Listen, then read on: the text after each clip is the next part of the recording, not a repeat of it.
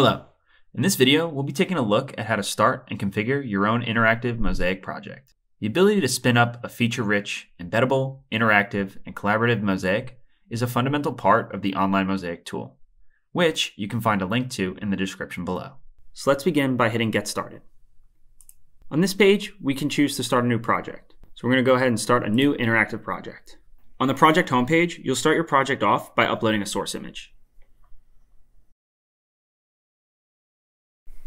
Next, we can add some starter photos using the Add Cells tab here to help jumpstart your project.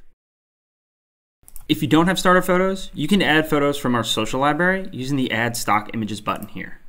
Having starter photos will give you an idea of how your mosaic will look like as it builds. If you're looking to embed your mosaic, this will provide you with something tangible in order to embed it to your website.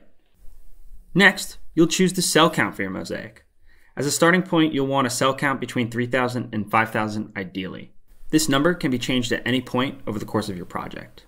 If you aren't sure what you want your mosaic to look like, or if you're just looking to create a submission flow or hashtag aggregation, you can use this button at the top of the page, which will take you directly to the interactive and collaboration dashboard. Once you're done, you're going to go ahead and hit Create Mosaic. Once the mosaic has been created, you'll end up on our review page. Here you can change certain settings before moving on to the next step. And then we're going to go ahead and confirm these settings and continue. Now that we've made it to our Explore and Confirm page, we can head over to the Interactive and Collaboration dashboard using the Continue to Activations option button here at the top of the page. The top window on this page will allow you to spin up one or more submission flows, as well as aggregate hashtags for your project. You can find more detailed videos on how to set these different submission flows up by hitting the Learn button here.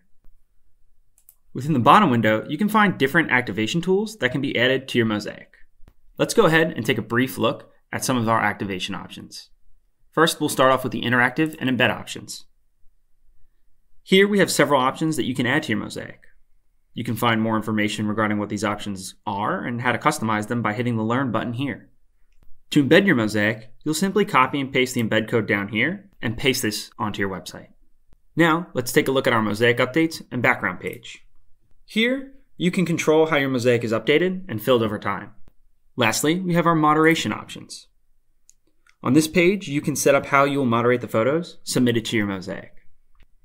In subsequent videos, we'll cover each of these pages in detail, which you can access through this playlist or by using the Learn buttons found on each page.